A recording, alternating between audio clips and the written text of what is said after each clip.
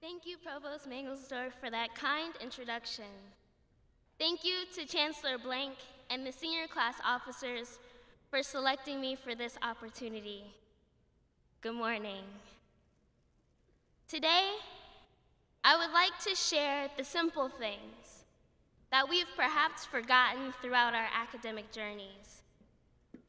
What it means to recognize our limitless possibilities, to embrace our individual talents in the faces of complexity, and the ways in which we are now responsible for giving back.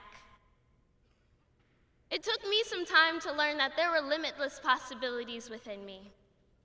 There were years in my life when my mother and I had to live with extended family. I would cradle onto a twin-sized bed and share it with my cousin and her son. I reflected on moments like those when I got to travel to Rio de Janeiro, Brazil in 2016 with the UW Global Gateway program. In Brazil, I got to stare into blue-gray expanses of ocean, climb mountaintops, and touch the sands of Ipanema. At the end of the day, I would rush back to the hotel and upload my adventures to Snapchat. It was there where my cousin left me a message. Let the world tell it, you're not supposed to be here. It's incredible how much you've been able to achieve. And that is why I say to everyone here today that this is why we write our own narratives. Dreams are possibilities, opportunities sitting within us, waiting to be actualized, realized. There are constant possibilities within you, ready to flow as if they were a grand waterfall. We have successfully embarked on the path of knowledge, but we must remember that the path to knowledge is distinct from the path to truth. And the path to truth is our true prerogative. To lead with compassion is our goal. In our pursuit of higher education, we've proven that we are capable of evaluating complexities. Complexities like knowing while controversial, topics such as religion and politics belonged in our classrooms because they affect our everyday lives and teach us to listen to one another. Complexities. Taking ownership of your individual talents is a way to interact with life's complexities. As a student at UW-Madison, I organized protests that gave underrepresented students a voice through art. As a first-wave scholar, I was able to perform and workshop with internationally recognized scholars and artists. Complexities are what give life a dance, that represent the ebb and the flow. As lifelong learners, I encourage everyone here to stand tall in the face of pushback. Don't be afraid of the pull. Your uniqueness is an asset. Embrace your story, your voice, and your creativity.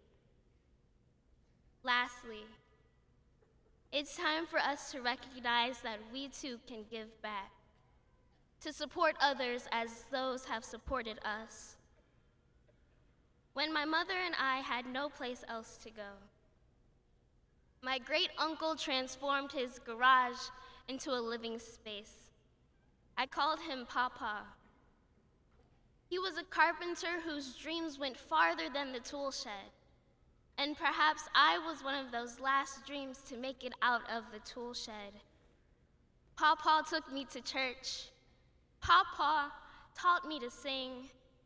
Papa couldn't dance, no. But He did give me all of the spirit that I needed in order to put a little two-step in my bounce. He was part of the inspiration for me to be who I am today.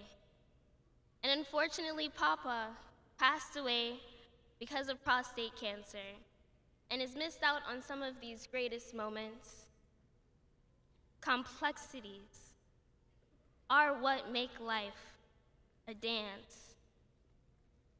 There are those who lack hope, those who are unable to look forward, or those who can't see that dreams are possibilities.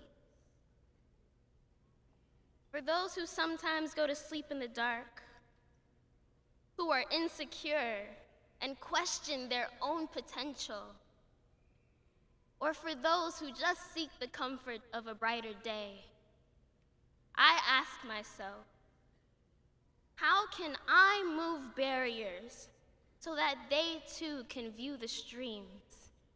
Because we are rushing water like stampedes, redefining riverbanks and our purposes in order to change the world around us. We are capable. So I ask all of you today, what possibilities are you ready to actualize? What talents will you embrace? Who in your life will you be there for? Allow these questions to sit with you on this momentous day. Let them frame the direction of your newfound life outside of the walls of this institution. For this is what it truly means to have been a Badger, to be a Badger, to not just have studied, but to have completed an entire journey at the University, Wisconsin-Madison.